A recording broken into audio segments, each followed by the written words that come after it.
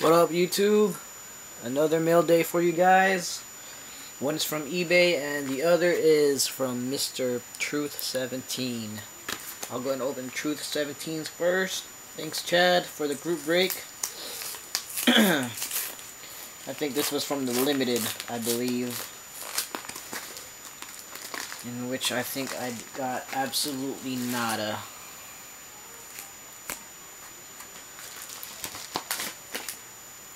Alright, cool. Added a little something there. Yeah, this is from the limited break. I had the Raiders and got only one hit. Actually, a couple of hits, but they're all base cards.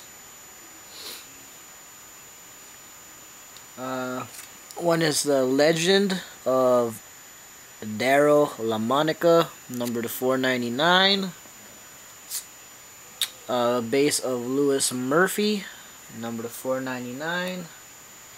And probably the best one out of them all is a Jacoby Ford Phenoms rookie card, also number to 499.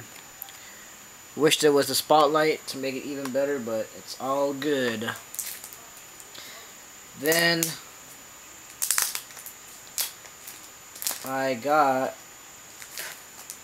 the Bowman Sterling that he had.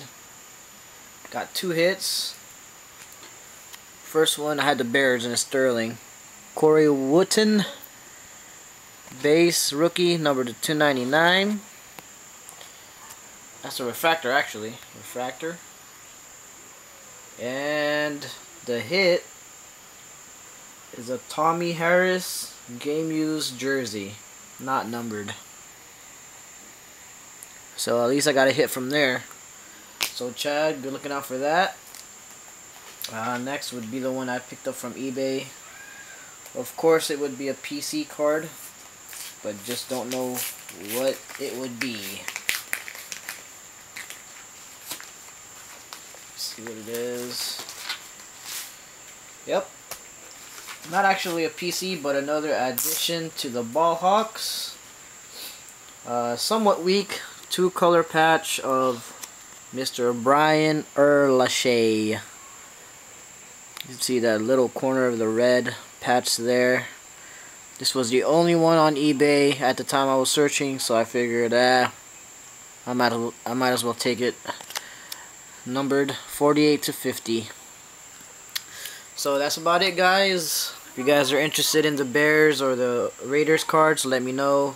The Ball Hawks. Brian Urlacher is staying here. It's for my Ball Hawk set. Alright, guys, stay up. Laters.